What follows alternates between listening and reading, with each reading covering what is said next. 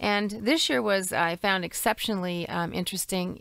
Please go there, because what you will see is a wonderful display of artwork that a Windsor woman actually has done for them, has been hired to demonstrate and show the history of Poland. And I believe it was back in the wartime. I'm not totally familiar with that, but what I saw in the middle of this beautiful display of the room was huge art pieces that she had done, and showing the story in the order of how the history of Poland.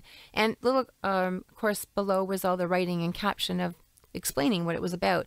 But it was beautifully done. And I talked to her for a little bit, and she actually is living in Nova Scotia now. They hired her. She came just for the weekend. She's here. Nice. Just to show her artwork and to tell the story. Speaks volumes to the respect that this Absolutely. Carousel of Nations has received from the public.